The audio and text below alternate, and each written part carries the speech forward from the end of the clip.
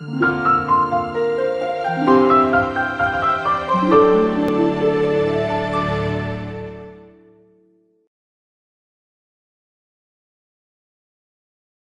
the best I can say anything.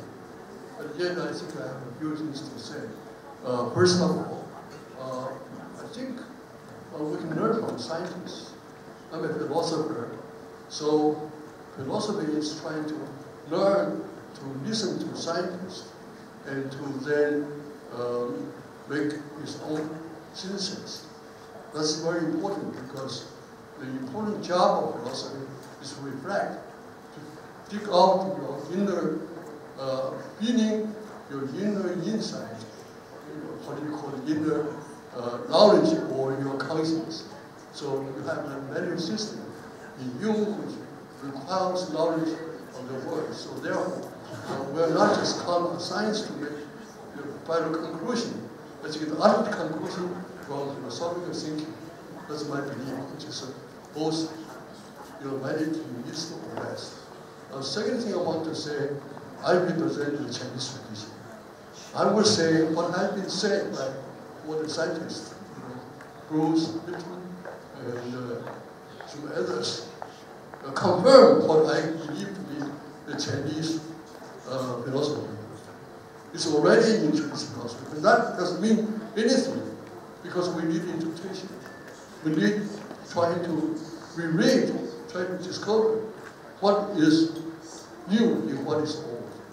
So I think that's important. Third thing I would say, we live in the world of epiphenomenon. No, we're not really in the world of quantum particles. We're living in the world of reality. The reality means people, means activities, means feelings, means conflicts among cultures, traditions. We are in a different, very, very interesting time.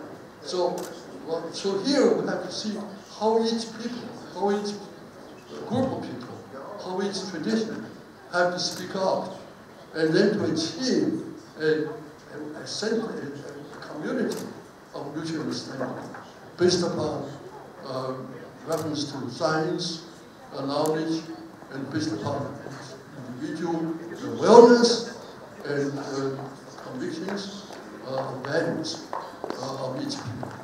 So this is very important because human being, after all, is complex. It is very simple because we represent heaven, earth. We represent the world. We are the soul. We are the spokesman. We are the very fundamental center of the world.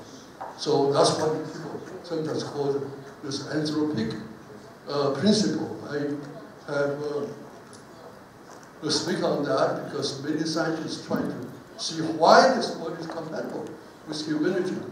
Why we're still here with all this world which is so violent sometimes. Well, because the world contains the human principles. And that's how the cosmic and the human are one. And that's called Cheng.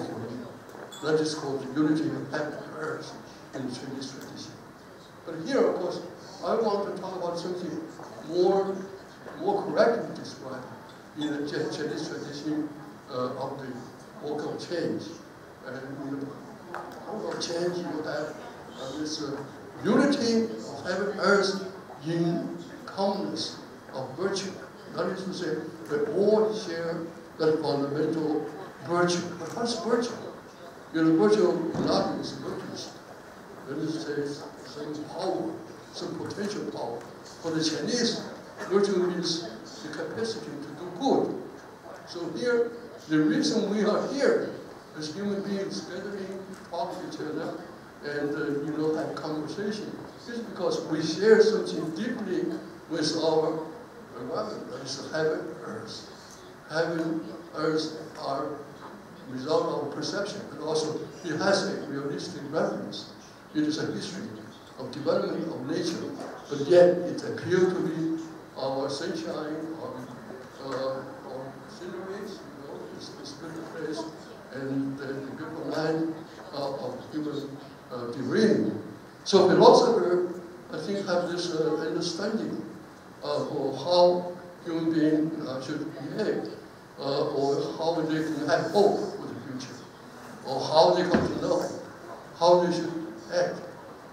So here you have both Western Chinese philosophy work together. I've been devoted to Chinese philosophy and Western philosophy for 50 years. I think I'm still in the University of Hawaii the longest teaching professor because I teach 2 courses. Every semester, 1 course in contemporary Chinese, contemporary Western philosophy to do with analytic philosophy, on the other hand, classical Chinese philosophy. So here, I'm here. Okay, I want to say a few words of praise for my friend Cheng. I know him 25 years. He has been working on East-West dialogue or communication. He invited me 25 years ago, went to Singapore, and I had to review some of the books which were proposed. So I'm really amazed that he has continued his center for East-West Center. I mean, we have the East-West Center, but I think that represents the Western approach. It's involved in politics, economics, population studies, but his East-West Center is involved in this cultural exchange, cultural understanding, and he's very much dedicated. So I really appreciate his effort. Okay, come back to my topic, because we have to see our time. I don't have much time, because I have last week we had more time, so we have less time. So I try to be short. Anyway, and also as a convenience, I can control my, let me see how I can go up, how do you go up? This will go up. Go up, okay. Okay, here, you can see my scene. We can talk about 3 things which I'd like to, just to make a game about it. And it's a word game: ecology, economy, and ethics. Now, this is our main consideration of Chinese philosophy, also a main word. I call it 3E, the E philosophy. Because Chinese has much to say. Because ecology represents heaven, economy represents earth, and ethics represents man. So that's why we talk about the Trinity of humanity, of heaven, earth, and man. And that's what we are. But of course, today we have problems. We have crisis. You have crisis in ecology. People already described it. Also, you cannot ignore there's crisis in economy, very much so. But not to go into details. And also, even more seriously, we have a crisis in ethics. How people can say they know what we should do as accountable, requires to say. How do we make sure that you do good things rather than bad things? Or whether your intent to be good is really good? We don't know. So how do we come to know? So these are fundamental issues.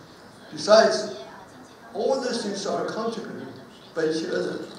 Ecology need to break down our economy, and possibly ethics. But you can see on the other way around. Ethics can lead to break down our ecology, ecology, and economics. Maybe starting with a small circle, but eventually the whole nation, the whole world, impacted. Because considering long transition and the long workforce of humanity, or after agriculture settled in, and then you have the 500 years, maybe industrialization. We talk about the first generation of industrialization. How much corruption, how much contribution has it made to this earth? I don't know. You require people to find out. Because now from the Han Dynasty, people like Zhong-Ying already said, wrong policy make a change into ecology, to the environment. People are responsible for what happened in the world that is also your environmental life. Okay, so here, I have no doubt that Chinese philosophy, we know it, provide a solution for those problems.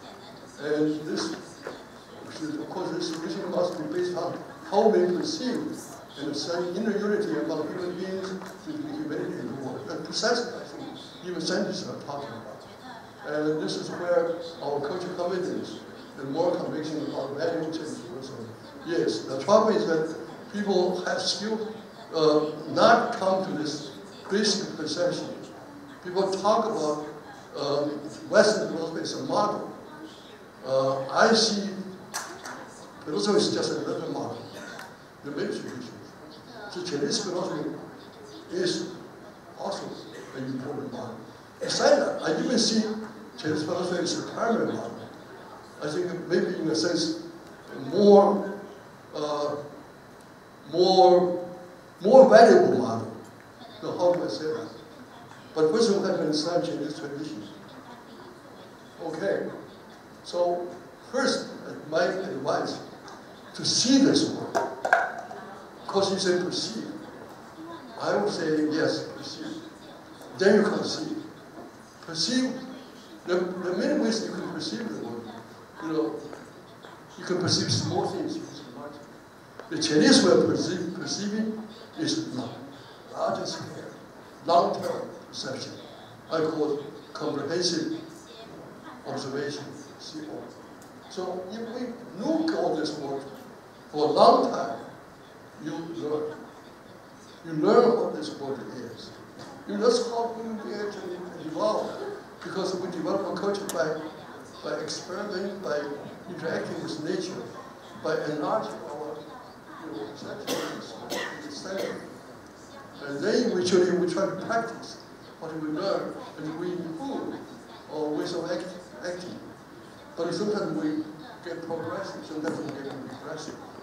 Anyway, so with the Chinese understanding, there's many things which we will not perceive, which requires thinking. And that is how deep reflection is important. So you have CO means comprehensive observation. DT means deep thinking. So these are the fundamental experience or methodology for human life. Okay, so of course we can talk about actual entities in modern logic, but this still can be part of our life because there are many mediations. We construct many systems. How mathematically, can be related, or physiologically related.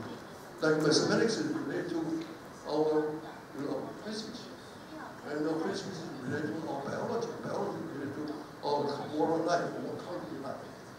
Okay, here, I was worried about this problem of the world. Like there's somebody who is 104 years old, and he wants to die in a peaceful way.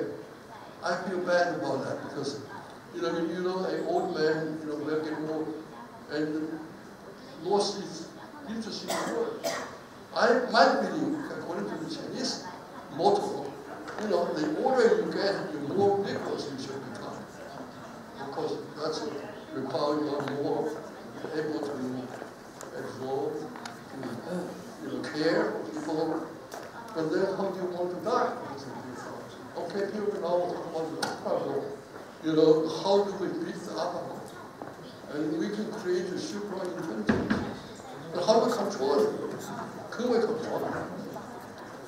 So those are problems. And this, of course, we talk about the global, globalization. But there's anti-globalization. And here we have all this problem.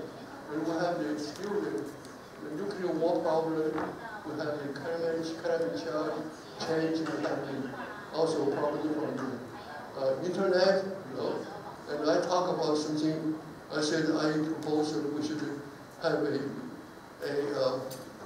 internet of trust, mutual trust. But how do we make that possible? So here, these are the fundamental issues I want to put out. So here, we need a reconsideration of this situation. And I think the trouble begins with the West is because after the Renaissance and the Reformation and an enlightenment which has released so much energy. Now, this is good, but it's also a Pandora box. When it just comes out so green. So you have all this strong energy come out without restraint, without moderation, without even time to think about this as human beings. So you lost this original creative wisdom of the Tao, or the original creator, the creativity I call it. You know, you produce, you don't have to be possessive. You grow without domination. You make things happen, but you don't try to, you know, always control it. And you succeed. You don't always claim your credits. That's the first, you know, wisdom which you read from Zhong-Ying. So this is something very important. I have more time because people use more time, so I have equal right to have more time. So don't remind me of the time. I remind myself. So that's the power of self-control. Okay? So this is because we have to have a world of, you know, freedom, but also equality. We share the East West, so we should just say, you know, everybody should be free, just become everybody. Okay, here's very important. So this is the problem.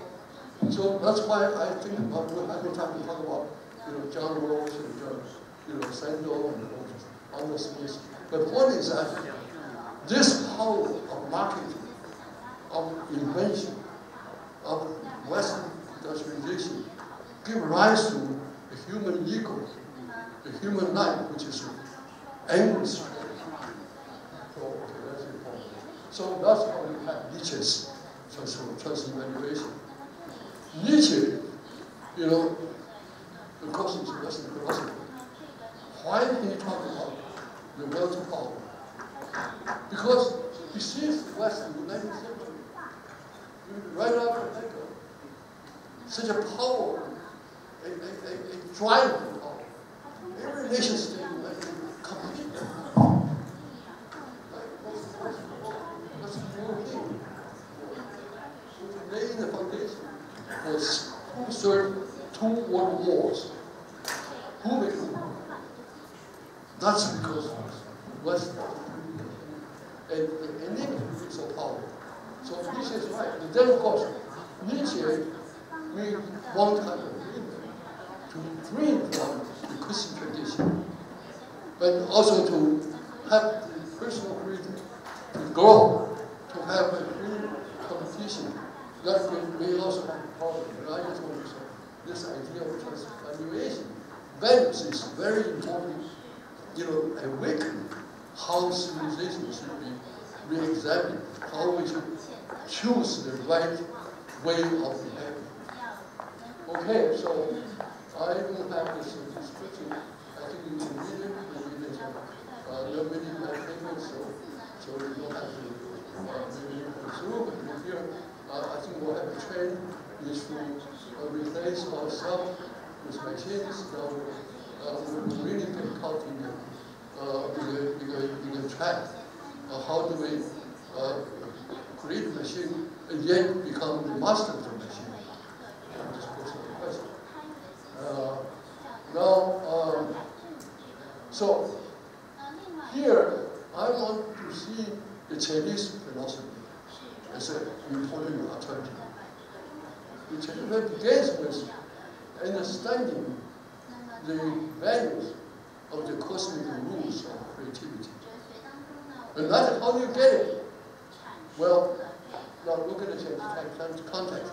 People only knows, of course, what's the Bible, or now people talk about Indian tradition. Well, I teach also, you know, Buddhism is philosophy. But don't forget, Chinese philosophy has a very important message to give. That is to say, there's a creativity of this universe, which makes this world orderly, harmonious, and creative. But yet, it's not a perfect world. And yet, it produces human beings. So why human beings are producing is because human being has a mission to accomplish, to complete, maybe to perfect, to refine what the cosmos has given to us. The Confucius and Zhong-Ying say, heaven, earth, give birth to man. So it is for man to glorify this Tao of the creativity we call this cosmos. So how we can come to have awareness of that, and that's how you see in the commentaries of the I Ching, said the great man always try to develop his virtue in compliance with heaven and earth. So he can have the brightness of the heaven and earth, of sun and moon. He has the order of the four seasons. And he has the sense of value and changes like gods and ghosts. So he has to come to have that deep understanding so that he can know the word and do the right thing in time. Okay. So this is the main part we have to see.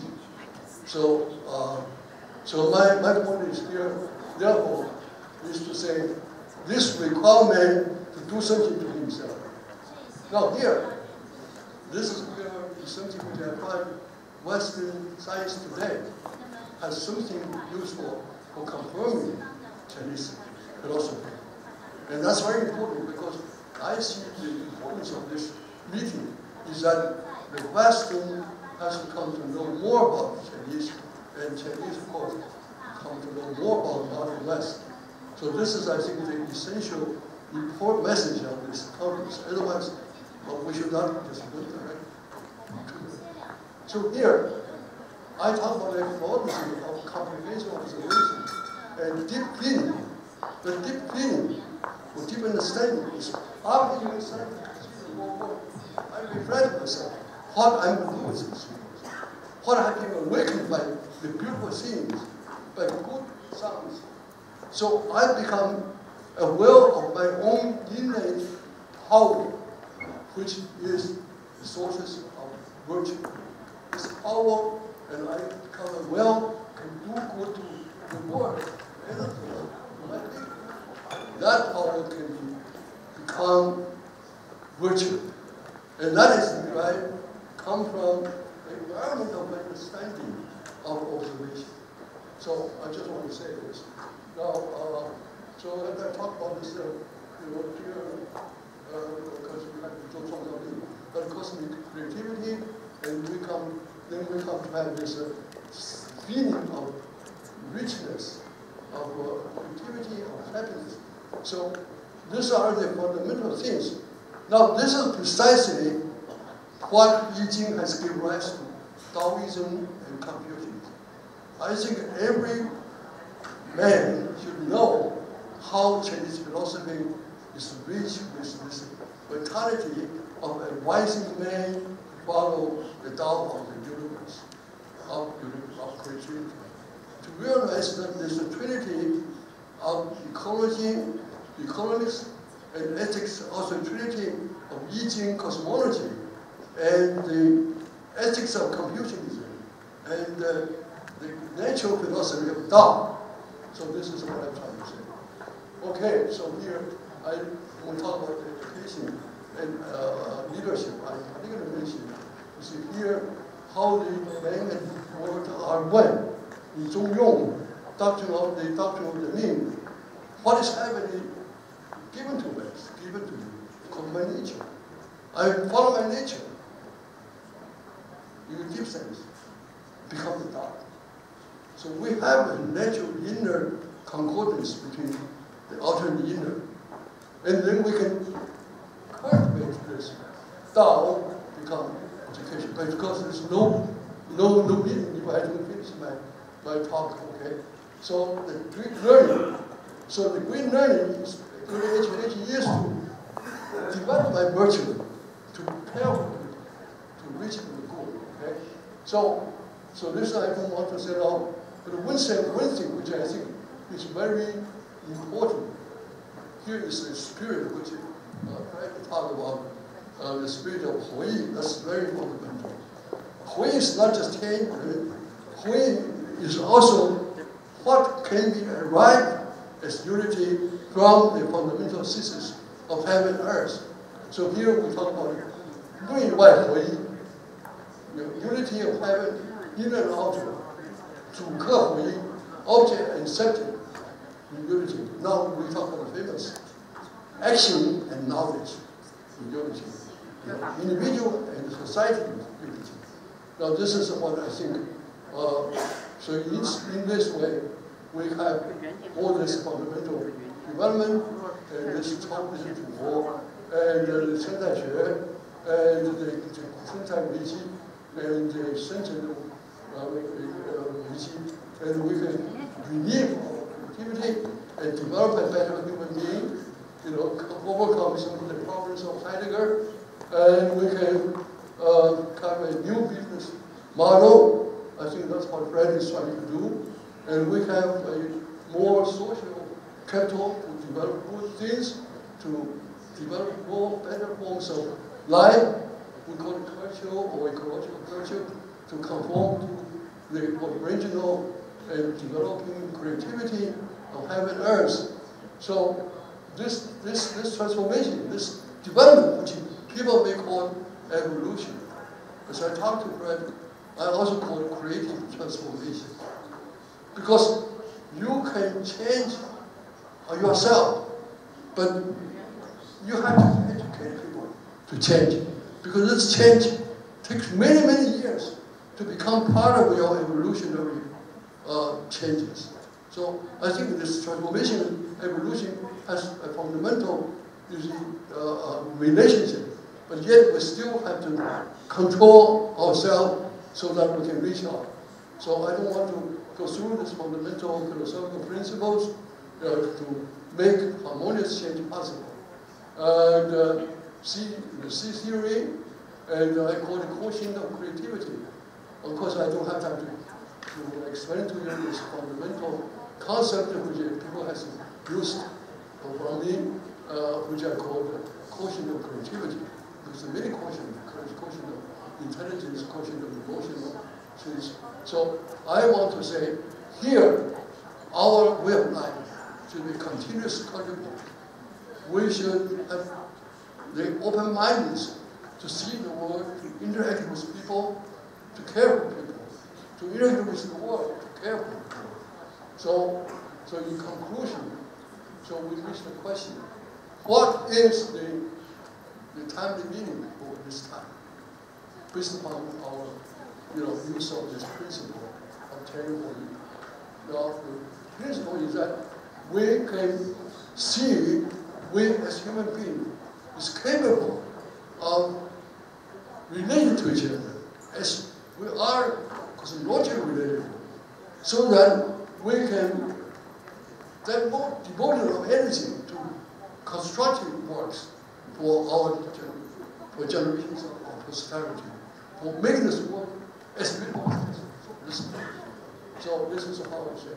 Now concretely, I mentioned the 6 fields for realization through our cultivation, because there we have many ways of cultivation, including Thai Buddhism, Indian Buddhism, and that is the globalization, the ethics of life, the self-realization, the development of super-intelligence with control, and also the continuous and sustainable development of economy. So in conclusion, my message is simply this. We should have science. We should explore knowledge, as Zhong-Ying would say. But yet, we should use sciences to develop ourselves, so we can create a better America, develop more science. But more science means more development on my own yourself. So I can live longer, I can be happy, and we can live all together harmoniously. Thank you.